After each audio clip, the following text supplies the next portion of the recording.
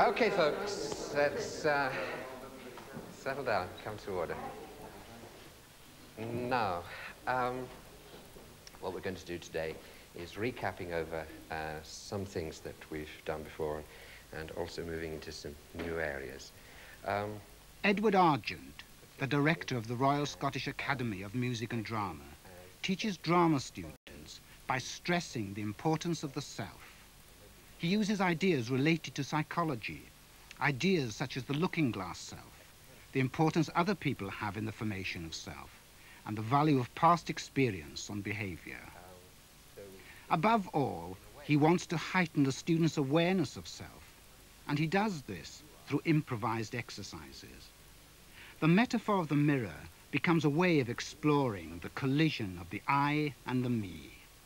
Human beings are, I think, the result of all the things that have happened to them, everything that they have done in their lives, all the people that you have met come together in you, and the process never stops. The process stops when you die. Some people die in an emotional and intellectual kind of sense a lot earlier than physically because they stop developing and changing. Now, what the actor can attempt to do is to control that process of changing and developing by experiencing things through his imagination rather than waiting for life to happen to deal in some cards. But I want to start off with an exercise that we know well that we've done previously, but we'll maybe take it into a few new areas, which is the mirror. So, if you like to get yourself a partner, physical mirroring to begin with, just to get the muscles loosened up a bit, and then we'll move on into some other kinds of mirroring.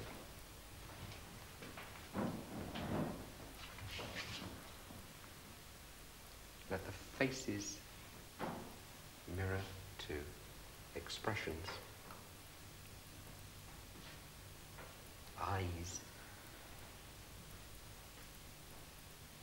So that you're trying to mirror thoughts and feelings.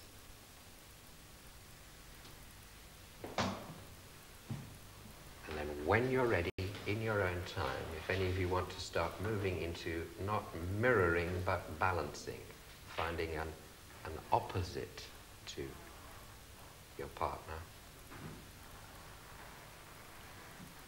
then that starts involving you in choices about what's the opposition.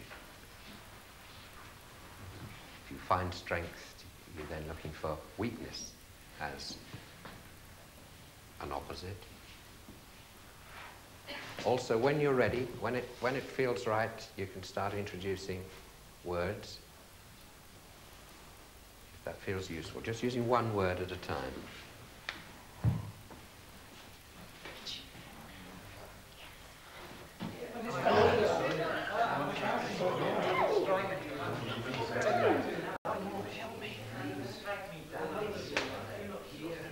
Most people seem to dominate, then be dominated. But Hillary she took a bit of time to be dominated there. I was under, Hillary, do it, hit yourself, no. But I can hit you if I want to. Sure.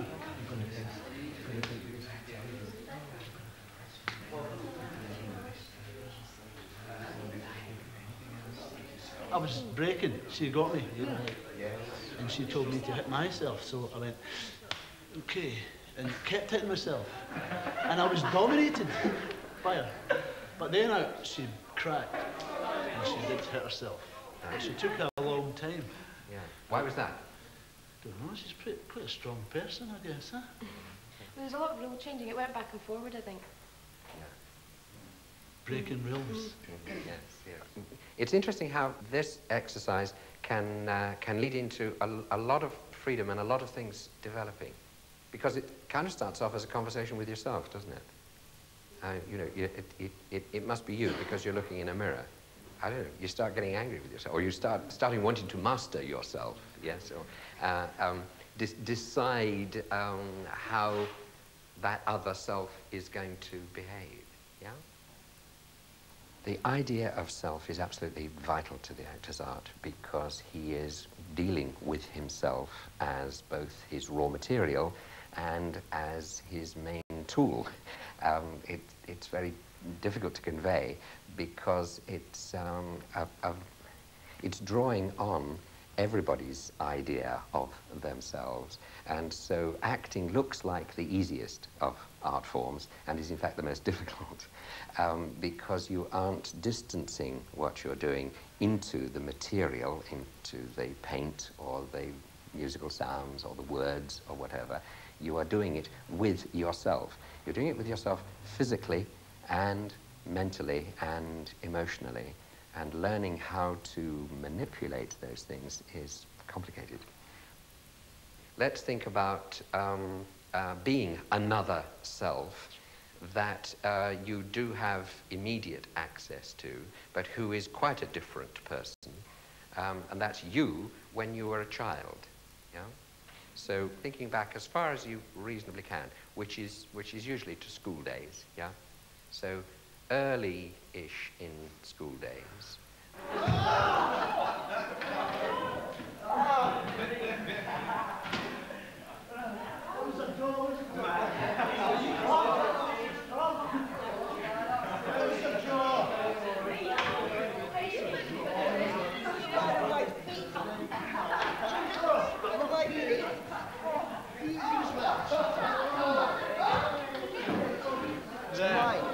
Stupid. That's mine. What? You stole it. I stole you, student. I stole you, student. You did not steal it. You stole it from me. That's mine. You're just being stupid. You're just being stupid. Just because you're bigger. Because you're big.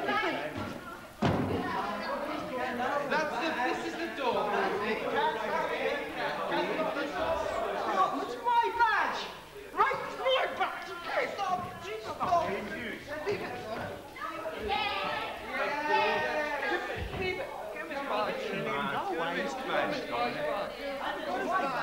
You cause trouble as well, Tony Gray.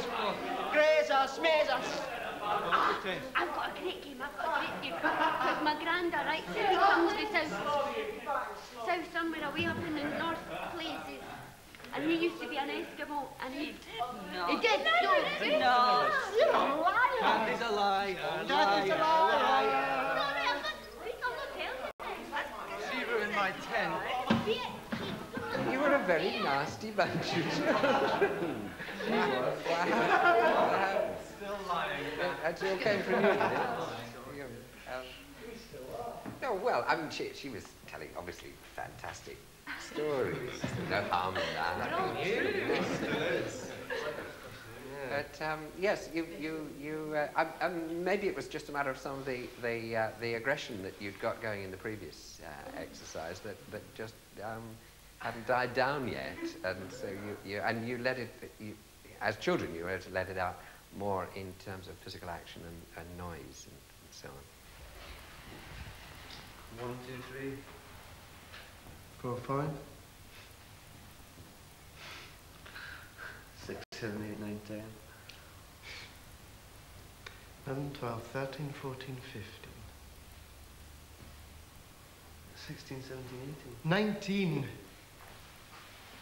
Words are fundamental to communication, yet this shouldn't blind us to the importance of non-verbal elements in the presentation of self. We tell one another what we feel and are, what we think and intend, by our very actions. 38, 39,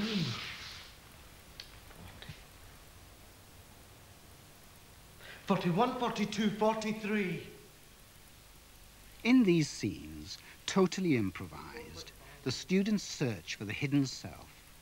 Yet how far they're actually exploring the self, and how far other processes are involved, is problematical.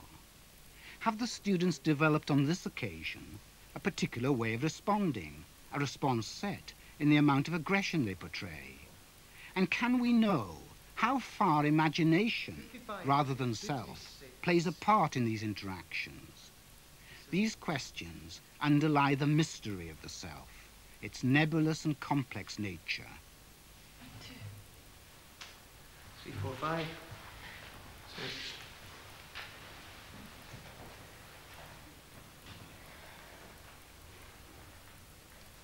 Four, 5, 6, 7, 8,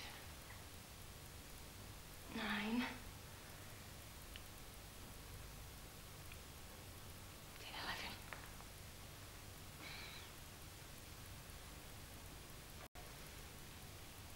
12, 13, 14. 15, 16. 18, 19, 20. 21, 22. 23, 24, 25, 26, 27. 27, 28, 29, 30.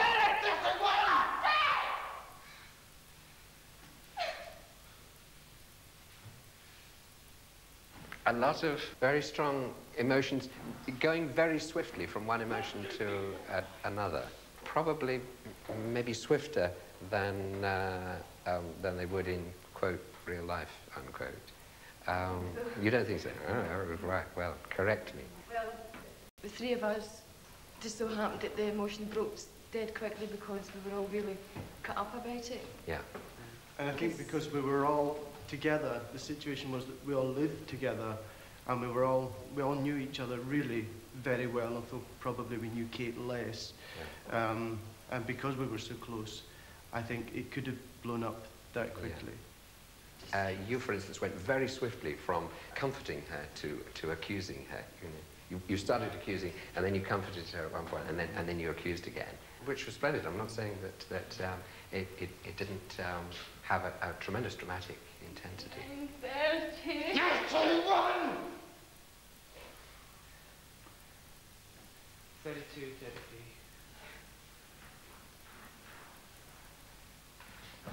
34, 35, 36. 37. 37, 38. The scene is about the people in it, not the events, not the details of whether it's about somebody's adultery or pregnancy or somebody's cheated somebody out of money or whatever, you know. It's how do you express, what do you feel about that person? And mostly that comes down to what is your relationship of either love or power with them. It all comes back to sex and violence, doesn't it? And I think there was quite a lot of both in that scene, which was why it was very entertaining.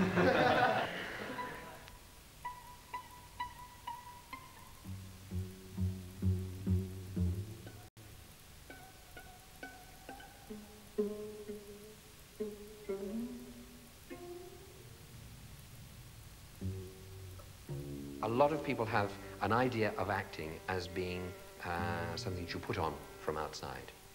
The script, the characterization, or whatever. It's a matter of assuming certain external things, something that you put on.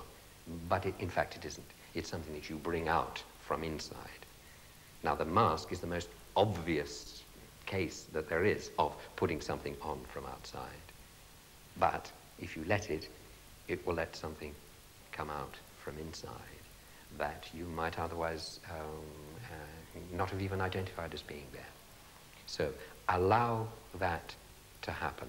Allow that person to come out from inside and see what kind of person it is and where they want to go and what they want to do.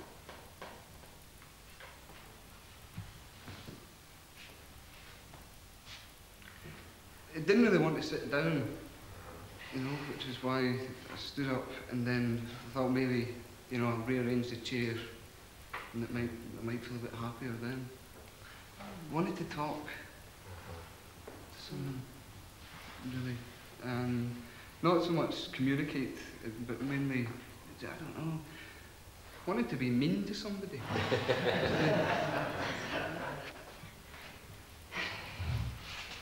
The mask combines with your face. It doesn't wipe it out. and it doesn't allow it its own normal, full expression. But the most expressive part of your face, the eyes and the mouth, are still there as yours. So what has happened is, if you can look back into the mirror and see a new face, it implies a new person. It implies that you can allow then yourself to become one of the other people you might have been if your life had been very different. Bad people. No, they're not. Yes. Mine isn't. My face isn't bad. That's why we're here. It's not. No, it's not. Yeah. There's nothing wrong with our faces. Just different, that's all. No.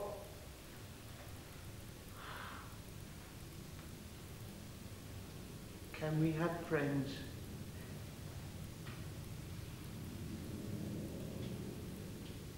Yeah. I felt completely isolated. I felt completely on my own. And, you know, when I did come across the other characters, I mean, that was really very strange, because I don't know if I was ready to meet them. And, you know, I don't know how good I felt about coming together with the other characters, because it was, you know, one second I felt really on my own, and the next second I was aware that there was these other characters there. What effect did that have on you then? I mean, what kind of person did you feel yourself? If I say very unattractive, I don't mean physically. Physically, I mean a very unattractive person to know. Henry? Strangely enough, I didn't feel particularly ugly, I thought. But it didn't make me feel really bad. No, it didn't look ugly. It looked rather beautiful and sad. I don't know, I just felt really calm. A bit sort of fidgety, but inside, inwardly calm. Strange. Yes, so is that a different you? Yeah. From normal, uncalm Anne-Marie? Very different. But when Matt came in and started sort of pawing at Jerry, kind of broke that up, yeah. There was something about him that said violence. You be the boss.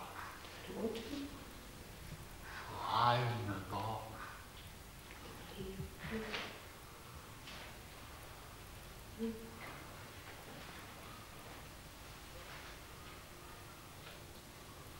I've been here long. Doesn't matter. Do you think it matters? I think it matters. I don't. Yes.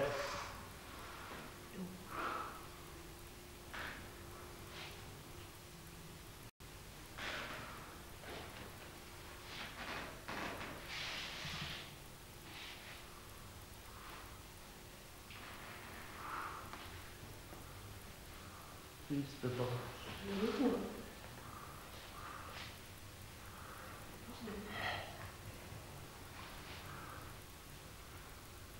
Go. No. Go. No.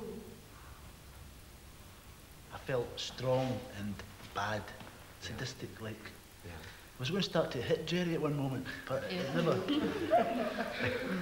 When he came to, when you said, I don't mind, when you said he's going to make me work and stuff, and he said he didn't mind, I thought, this is exactly the way I'm feeling inside, because come with me, Jerry. Towards that way. That didn't bother me at all. I mean, I was quite happy for you to be boss. He'll make you work for him. I don't mind. You're stupid then.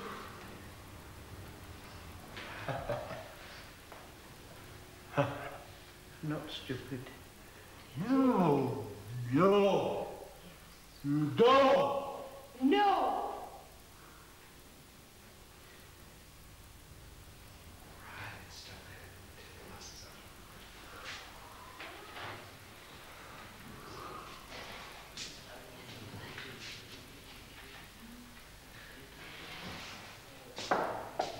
Yes, that was fairly powerful. Lots of interesting incidental things along the way. These were masks that had a stronger kind of identity of their own, just simply because they covered more of your face. And they're in a different style, so it was unfamiliar. And with two of you, your own eyes weren't so visible simply because of the way in which the mask is constructed. It sat that little bit further forward. So, purely technical things like that, then incidentally have a tremendous emotional effect, simply because the impact of the face in the mirror becomes works in a different kind of way. It's a self that's coming out. Acting techniques will help with the expression of what's going to come out, but there's just the self there. What I'm trying all the time to say to students and to actors when I'm directing in the theatre is that each of us has infinitely more possibilities to ourselves than we give ourselves credit for, than has so far manifested itself. And it's a very demanding process to look further into yourself than you've hitherto done. Hello? Hello. Hello. It takes a lot of courage to go into yourself in the way that I'm asking these students to do, in order to find something in there which they can bring out and communicate on a deeper level than ordinary social human communication usually allows.